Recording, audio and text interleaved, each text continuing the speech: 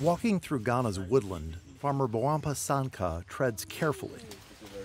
Beneath him, Ashanti plums lay scattered on the ground, many scarred with bite marks from bats. The saliva-tainted fruit potentially bears bat viruses, but residents at times feed the bats' leftovers to livestock, and sometimes people even eat the fruit themselves. For millennia, bat viruses lurked in forests throughout West Africa and other parts of the world. Undisturbed, they posed little threat to humanity. But today, as more and more people encroach on bat habitat, they are unwittingly helping bat-borne viruses mutate, multiply, and infect other species. This collision between bats and humans is creating health risks across the globe, a Reuters data analysis found, and experts say it could trigger the next pandemic. In June 2022, Sanka's friend Mama Fate died of a mysterious illness. Lab tests later confirmed the 26-year-old farmer had Marburg, a deadly virus found in the Egyptian rusette, a common African fruit bat.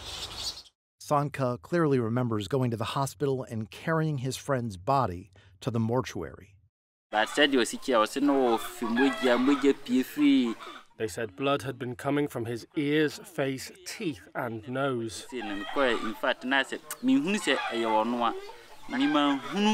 His body started swelling up immediately after he died. When I went to see him, I couldn't recognize him because his body had turned dark, black like your camera. Fate's infant son died of Marburg soon after. Their deaths came out of the blue. This was the virus's first known appearance in Ghana.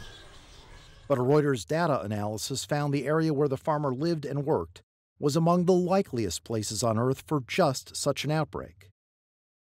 Bats are a reservoir of all sorts of diseases that can pass on to man.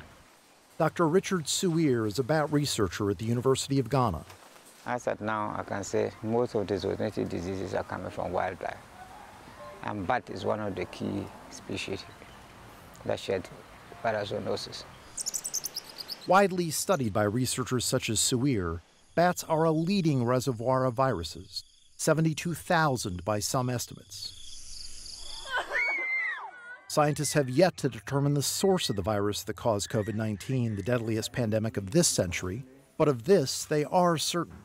Its origins lie in a family of viruses found in horseshoe bats, a type common in tropical Asia.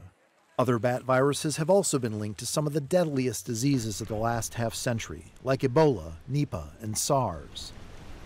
These viruses jump from bats to humans either by way of an intermediary host, such as a pig or chimpanzee, or more directly through human contact with bat urine, feces, blood, or saliva. Such leaps are known as zoonotic spillover.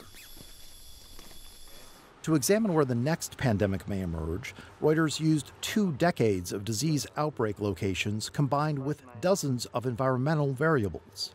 Reuters is the first to combine the factors in this way for a global analysis, with the goal of identifying the places on Earth most vulnerable to spillover of bat viruses.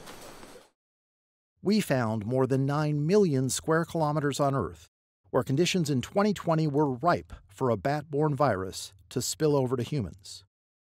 Those areas, which we've dubbed jump zones, cover 6% of the Earth's land mass and are home to 1.8 billion people.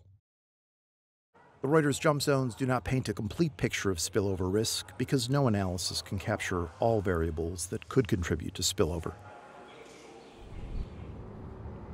Many scientists say the catalyst for outbreaks isn't bat behavior, but our own. Thirst for resources, iron ore, gold, and rubber to name a few, is driving unchecked disruption of wild areas and increasing the chances for a virus to leap from bats to humans. Here's Dr. Richard Suir again. We have to look at the whole country. Where do we have the bat type of bat species? How are people interacting with them?